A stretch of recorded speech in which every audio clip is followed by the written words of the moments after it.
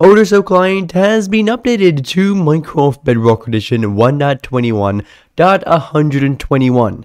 Yes, I know these versions are getting incredibly confusing, but bear with me for that.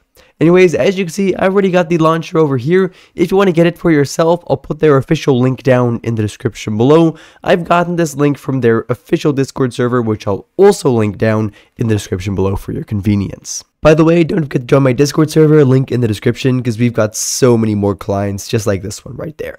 Anyways, as I said, I've already got it here though, and if you also have it, then you can simply double click on this just like so, and it's going to open right up, no installation or anything like that.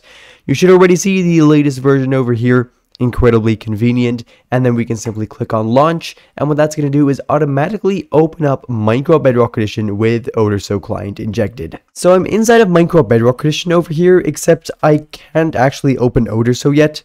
Now, you might notice that Minecraft Bedrock has recently updated to GDK from UWP. If you don't know what that is, then it doesn't really matter at all, but there's a few differences, such as that we can actually minimize this and then click on it again, and we don't get kicked from the world. Like, that's insane. Bunch of other things as well. Anyways, basically, this also kind of changes how clients function. The OderSo launcher hasn't updated perfectly yet to be compatible with this, and so sometimes you'll need to launch it again after you've already started up Minecraft. As you can see, we've now gotten the correct notification, and so we should be good. If I go back in here, I can then press on the L key on my keyboard, and that's going to open up OderSo Client's Click GUI area, which I'll explain more about right now. But first, actually, I have made an in-depth usage tutorial for OderSo, and that is going to be linked right down in the description below. For right now, I'll just show you how to get started.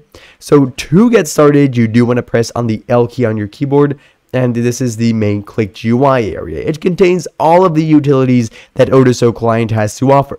We can click on these to turn them on, click on them once again to turn them off, and click on their general area for the customization menu. As you can see, some of these have quite a lot of customizations available, and for the rest, hover over these to figure out what they do, and it's literally that simple to use OderSo Client. You can star these to pin them as well, and if you're looking for something specific, then just type it into the search bar.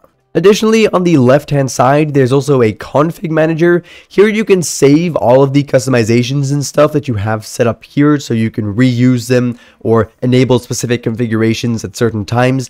That's really amazing. Then there's some mod menu settings over here, and there's actually a lot more here than you might think, because we can select all these different categories of customizations here as well, so definitely don't miss that. For the rest here, there's just some general client settings, and then there's a HUD editor as well.